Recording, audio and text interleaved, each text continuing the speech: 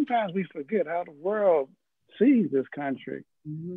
how the world doesn't understand because all of them feel the brunt of the boot of U.S. imperialism in Africa, Asia, Latin America, Europe, and they don't really, and sometimes we don't see it because we don't experience it directly unless we have a son or a daughter or a brother or sister or neighbor who was fighting overseas. So it's going to be important for us to, get a handle on that going forward as well.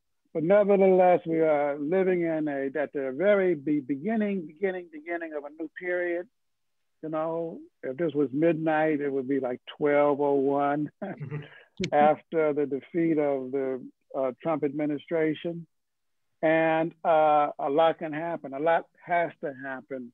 And you can be guaranteed that the Communist Party is going to be right in the middle of it, fighting for the working classes and people's interests.